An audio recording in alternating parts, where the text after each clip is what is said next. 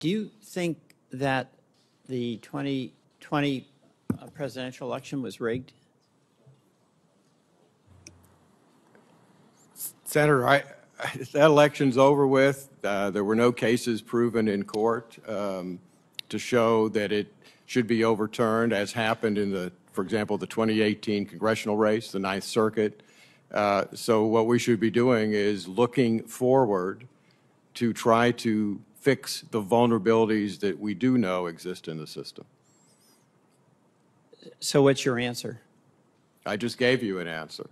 The way Joe Biden is the president, he was certified as the president. There were no cases in court proven to show that there was the kind of fraud that would have overturned the election. That's the way that, as you know, it works. In the Ninth Circuit in North Carolina, that happened.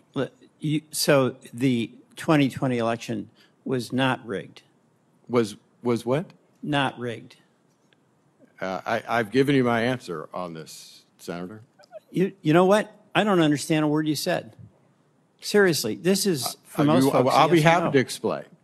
If you have a case in which you believe that an election was wrongly decided, as happened in the 9th Congressional District, I don't have much time. You go to court and you prove your case. That didn't happen in the 2020 election. So do you believe that a lot of those legal challenges, I guess only one was upheld, that it was proper decision by the court to throw all those challenges out? I don't have all those cases in front of me, and I haven't reviewed all. I haven't reviewed all the cases. Here's what I'm getting at. There's a subtext here. And the subtext is whether there's going to be ongoing challenges.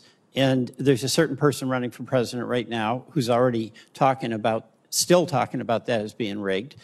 And election integrity that you're talking about includes getting rid of what has been a significant protection in Shelby County with preclearance.